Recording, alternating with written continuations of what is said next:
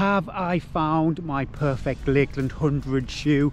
Fast, light and responsive enough to take advantage of all of those runnable trails, but yeah, enough grip to cope with some wet grass. I think there's a couple of bogs and some rocks that could be slippy if it rains. Also, yeah, and don't underestimate this, enough comfort to cope with, fingers crossed, just under 24 hours out on the trails. Hi everybody, today I'm going to be looking at Altra's flagship racing shoe, the Altra Mont Blanc Carbon. Now I did hear mixed reviews for the original Mont Blanc and the Boa Mont Blanc too, so fingers crossed, yeah, a few tweaks here and there, and the addition of that carbon plate will make this the ultimate zero drop trail running shoe. I'd like to thank Velaforte for sponsoring this product review, and if you would like to save 25% off over at Velaforte, then watch to the very end or fast forward to the very end, yeah, and I will share that with you. Now these are going to set you back £220 over at Altra, and it's pretty much the same price over at sportshoes.com. Patrons can save 10% off over at Sport Shoes, but Altra will stock a wider range of sizes.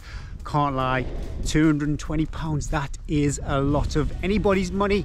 But yeah, if you're in the market for some super shoes, whether it's trail or road, then this unfortunately just seems to be the reality. Now on the scales, my ladies UK 6.5 weigh in at 228 grams, and that is the same as my New Balance Fuel Cell Supercomp Trail. My Hoka Tecton X2 comes in at 237 grams, so yeah, a little bit lighter than the Hoka, but fundamentally no massive difference between all three super shoes. The outsole of the Mont Blanc Carbon uses the Vibram Megagrip with light base, and I'm measuring the lug depth at 3 millimeters. You know, as soon as I see Vibram, then it's a sigh of relief from me. Now my local trails are quite stony, not particularly technical for the most part, but it is March and the trails have been wet as always. We've had quite a lot of rain, so yeah, a bit of mud out there on the trails, and that Vibram Megagrip light base has been awesome. Absolutely no dramas on the trails. However, if you go off trail and you're on some grass or some bogs or some super muddy ground, then yeah, you know, it is going to be a fun ride at times, but only 3 millimeter lugs, so that is exactly what I'd expect. Now I've done say about 90 miles in these, all on trails, maybe a mile or two as I'm making my way to the trails, and there is hardly any wear at all. Big thumbs up for the outsole. Then moving on up to the midsole, 29 millimeters stack, and it is a zero drop shoe, and the 29, if memory is correct, that is the same as the Tim 5, and you've got a mixture of this EGO MAX foam around the rim, and then in the core you've got the EGO PRO foam, and if I understand the tech right, that means yes, it's like a bit of a bathtub shape, and the Max foam is around the outside, and then the Pro is at the core, and basically what that does, you've got a lot more cushioning when you strike down to the ground, and yeah, it does leads to a very comfortable ride. Not too squashy though, but enough comfort for those long days out on the trails.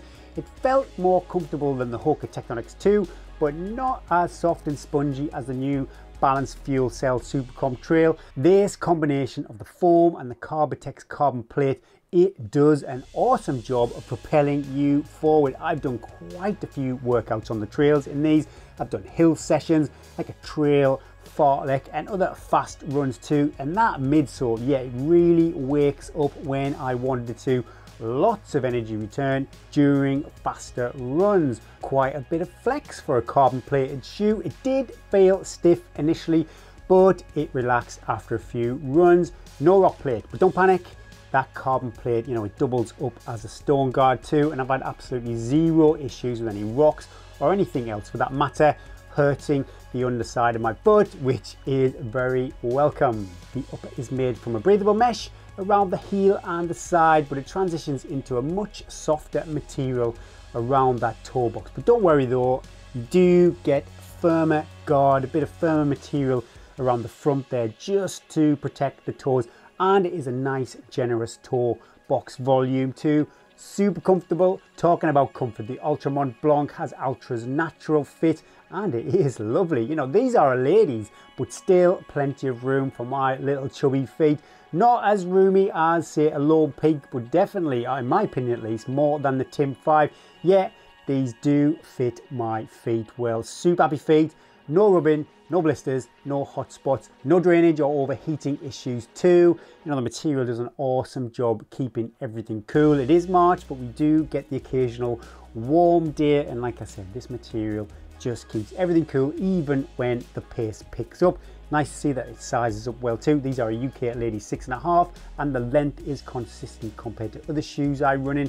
The ladies fit is totally fine for me, that natural fit. You've got overlays that cover up a lot of the stitching, and that not only looks awesome, it helps keep the shoe super comfortable. Yeah, I mentioned it looks awesome, brilliant design. Yeah, very easy on the eye. I know it's personal taste, but these have to be my favorite looking trail shoes so far for 2024. The foot feels secure and comfortable at the heel, midfoot and arch, which is great, and a nice amount of padding around the ankle. I can't remember any real complaints about slippage, and it is an extremely comfortable heel cup. The tongue is well padded, so no issues across the top of the foot, and that is nice and super comfortable. And overall, yeah, it is a super comfortable shoe.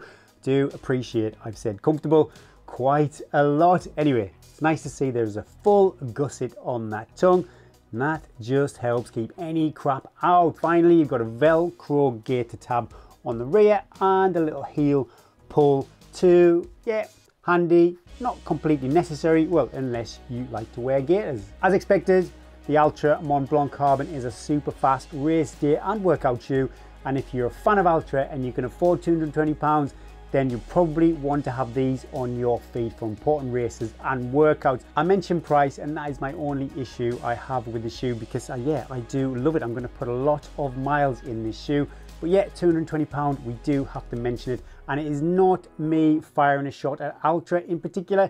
New Balance, North Face, Nike, Saucony, and probably loads of others have shoes at that £200 plus mark. So unfortunately, yeah, that does show a trend. I would love to see 4mm lugs on that outsole. I think it would be a much better shoe for UK trails, especially for longer races when the terrain throughout the race, you know, Lakeland 100, like it's me, you've got road, you've got really muddy sections, you've got steep rocky climbs, steep descents. So yeah, a 4mm lug for the UK, that would serve us much better. Will they make it into my weekly shoe rotation?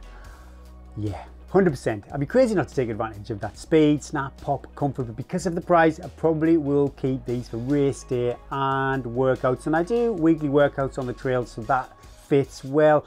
And that is exactly, you know, if I'm buying some road super shoes, Nike Alpha Flies, for example, then I would save them for race day and workouts. Will they be my Lakeland 100 shoe? Will they help me break 24 hours? Well, I'm 50-50 between these and the New Balance Fuel Cell Supercomp Trail.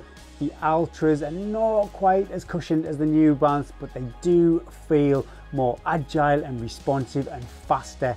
You know, just respond to that ground beneath me a bit better. It's a super tough decision, and one I can't answer yet, and that shouldn't be a negative for the Altra. I absolutely adore my New Balance and thought they would be nailed on my Lakeland 100 shoe, so these have thrown a massive spanner in the works. Maybe check out Coniston end of July.